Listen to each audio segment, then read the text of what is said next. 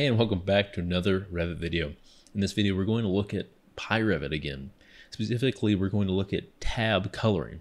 Now, I want to look at this specifically because I did a video that's covering an add-in that's called Coloring Tabs, and from what I can tell, it looks to be discontinued on Autodesk's website for add-ins. So I can't find it. I'm getting people saying, hey, where did it go? The link doesn't work, this or that. I can't get it to work myself. So this is probably the best alternative, and I think it's the best alternative because it's going to do everything you want it to do, but nothing more, while supplying you with everything else that pyRevit can do. So this is going to be pyRevit, and we're going to look at specifically the tab coloring, which is really cool, really nice. It's going to make your life working with multiple projects open at once a lot easier.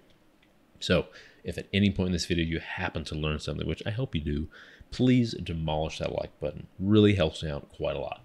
Okay, getting into it now, we can see I've got my pyRevit tab here, and that's really all we need. I did a previous video that looked at the intro, configuring it, and all of that, getting installed, and so check that out first if you haven't. But here we are in tab coloring. So before I click this tab coloring, I want to show you where we can actually edit this, because I can turn this on, and it's going to do some things. Of course, it's going to colorize these tabs in a certain way. Now, obviously, it's within the panel here called toggles, which is kind of important to note because you'll see these icons to the left of these descriptions change whenever you click on it. In other words, it's a toggle. Like, think of it as an on-off or yes or no.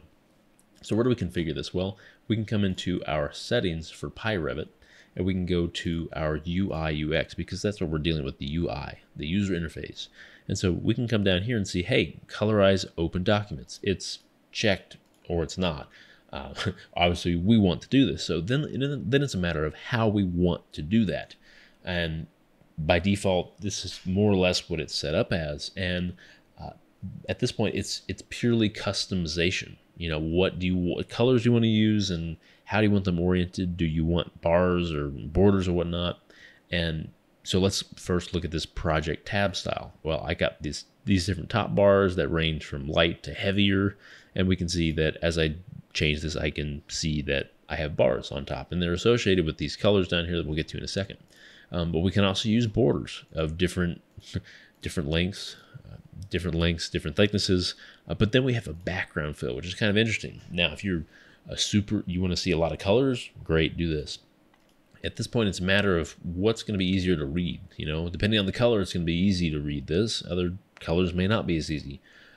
I'm just going to land probably somewhere in the border medium, so I can clearly see what color it is, but it's not impacting the text, just the readability of the text at all. That's fine. And then family tab style. So if you're like me at all, you are editing families quite often, often enough to where you do open them, and you might have a couple open.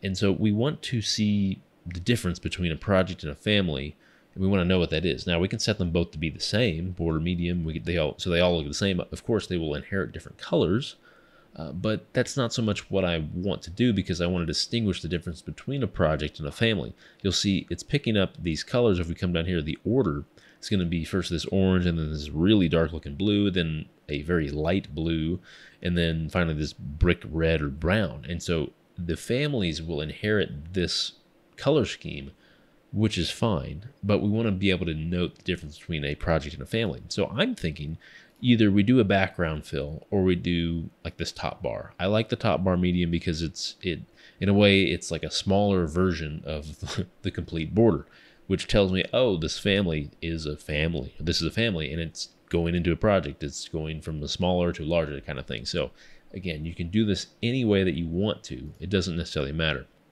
So then we can set the actual order of all these colors, and I hope you don't have this many different projects and families open at once. If you do, I feel sorry for your PC, but that's okay. This is the number that we have to work with at this point. So we can actually double click this and change the color ourselves. So maybe you want to do a rainbow, whatever it might be, or if there are specific colors that you want to start with or continue with, and it's really more of what's best for you. And so this might be a good start as to the number of colors that I expect to see, and you can get an idea of the preview here. See, this yellow may not be a good yellow. We might want to do something a bit darker. Obviously, that's a terrible looking yellow, but you get the idea. something like this, this will be fine. So the thing to know about this color by order is that obviously it's going to, basically the first project you have open is going to be red, the next project you have open will be orange, and in this case if you open a family on top of those two projects, it will be yellow, and then the next thing you open, whether it's a project or a family, will be green. So it'll take up this whole order. So the thing to note is that this will be the maximum number of colors that will be able to be applied to a project or a family. In this case, if you have more than 3, 6, 9, 10 different projects or families open, they will not inherit any colors. It's not going to like continue the cycle. That's apparently the maximum number, which I'm not sure why, but it is. We can always add them and reduce them, but just know that if we add more or decrease the number, then that will be the max. So I'm more on the fence that I don't want as many, because it just gets a little overwhelming. And if I start to see tabs that don't have colors or something like that, then I know, okay, it might be time to start looking to close some things here. And so we'll leave it at that. So that we've got a nice few colors here. And so that is by order. Obviously, if I click reset, that's going to reset to the default, which I am not interested in doing at all. And then we will save the settings. And then look at this. This is fantastic. Okay, so what we're seeing here is my first, the first project I have to open is red. And that just happens to be the one that I opened first. And then the second one is red, or it's also orange. So cool. That's great. And you'll notice here when we look at the toggles that the tab coloring icon is basically, it's filled, which means it's on or doing something, that kind of a thing. So if I click this, it turns off and it's nothing actually happened, but let me actually click it again and I'll show you, get an idea here. When I click it again, there, it looks, it's different. It's orange. This is telling me that it's clearly on and it's doing its job, which is really cool. So that's good to see. Basically, we're done at this point. So what I'm going to do is come over to this and maybe just we open this bathtub family. And as soon as I open this up, I'm expecting to see, yes, a yellow. Look at that. That's telling me everything I need to know. This tells me I have, in this case, 2 projects open because I've decided that projects are borders. And then I have 1 family open because it happens to be yellow. And if you want to go to the extent of saying, okay, I want this to be a specific color, we can go back to our filters. And I need to just edit that filter, obviously. So let's go over, if we look at this, the name of this project, it's Sample House. And so let's come over to pyRevit, my settings.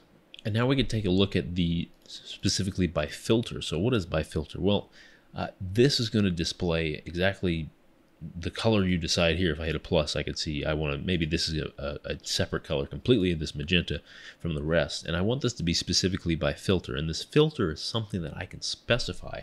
And so note that it's looking at the title of the tabs, basically the view name to a degree. In this case, if it's a sheet, we'll pull up the sheet number and then the name, and then otherwise it's the view name, whatever. So that kind of a thing. And so whenever I click this, I can see just the default is project 1. Well, I don't see anything in my tabs, and nor do I have views named project 1, so I don't want that.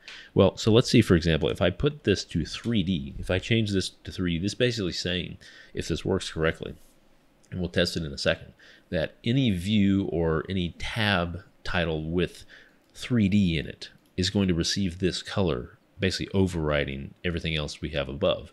And we might want to do this because it's either specifically a 3D view, or maybe it's a 2D view. Maybe we want to look at just floor plans that are like called out to be that particular color. I don't know. You can decide how you want to do it. But as soon as I save this, we can see what happens. And this is perfect. So basically what we're looking at is we have this project, this first project open, it's red, and then the next project is orange, and then my family is yellow. But we have these random overrides of this magenta border. And that is because it is 3D. It's looking for that text in these tabs. In this case, it's 3D. And in this case also, it doesn't seem to care about the name of the project, because if I hover over this, I can see, okay, it's basically called Sample House - Materials 22. Okay, so like, and then the view name, whatever. So if I come back over here, and this is the way I wish it worked, that we could basically have it colored per project. I can change this to, let's just say sample, because clearly I know the name of the project is Sample House, whatever. And I can hit save these settings, and it all goes back. Unfortunately, it's not looking at that at all. It's looking at specifically this text that's in the tab. So you can make it colorize per project specifically if you have the name of the project in all your views or something, which I think would be a pain to do, nor have I heard of anyone doing that. So that's just something to be aware of. It's only going to work on per views because I really wish it worked per project specifically, because I would want to specify the color for specific projects. I work in Outlook a lot. I categorize all my emails by colors that are associated to certain projects. So I would love to be able to do that. We're not too far from being able to do that, but it's more or less knowing what you have open. You know, first you want to open this particular project. Well, just know that it's red. Well, I could also come in here and say, oh, well, I opened this particular project, and this one happens to be this dark green color in Outlook. So, okay, I can change that, and it's easy enough to do that. So really easy stuff. Again, I can always toggle this on and off if I don't want to see it, or if I do, that type of thing. And once you do it once, it will start reporting that in real time, that you can see the yellow tab, the yellow color there. So really cool. That will do it for tab coloring. It's quite simple. The one last thing I will say that we could look at is this output window, which is a complete CSS style sheet. And we can locate this here. We can edit this, that type of thing. We can add our own. That is for a separate video that's a lot more advanced. So I would stick with the tab coloring tab up here. Really simple, easy to use, and it's going to give you exactly what you want when it comes to all of these tab colors. So again, that will do it for this video. If you happen to learn something, tab coloring, really cool. I'm going to use it all the time because it's so simple to use, and I can get an idea of how many projects and what projects I might have open. So let me know if you learn something, or just end up liking the video by demolishing that like button. Helps me out quite a lot. All right, I will see you in the next video. Have a wonderful day, and thank you very much for watching.